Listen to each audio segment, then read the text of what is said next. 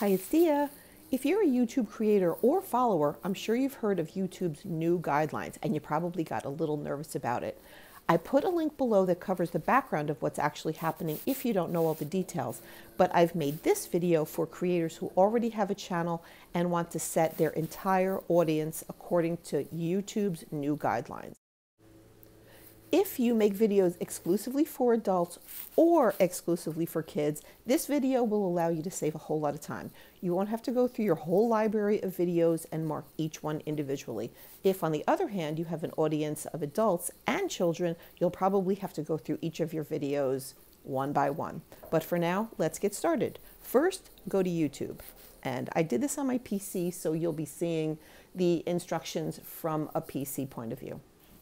Then click on your little tiny profile picture in the upper right-hand corner of the YouTube screen. Now that will open up a drop-down menu, and the next thing you want to click on is YouTube Studio. It's the third one down.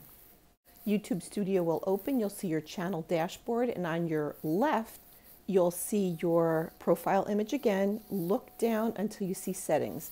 It's got a little cogwheel next to it, and click Settings. That will open the settings page, and on the column on the left, go to the second one down that says Channel, click on that. And then at the top of your channel page, you'll see Advanced Settings. Please click there, and then you'll see information about your audience and the COPPA laws, which is the Children's Online Privacy Protection Act, and an area for you to select settings for your channel. Make your selection, and don't forget to click Save. And now you're all set.